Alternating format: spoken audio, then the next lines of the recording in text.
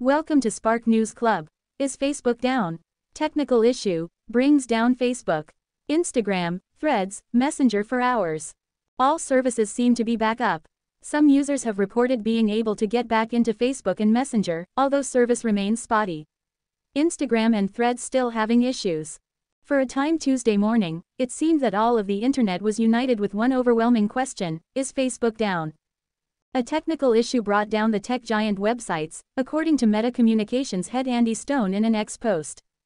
At its peak, over 500,000 Facebook outages were reported on the website Down Detector between 10 to 11 a.m., with users complaining about getting kicked out and not being able to get back in.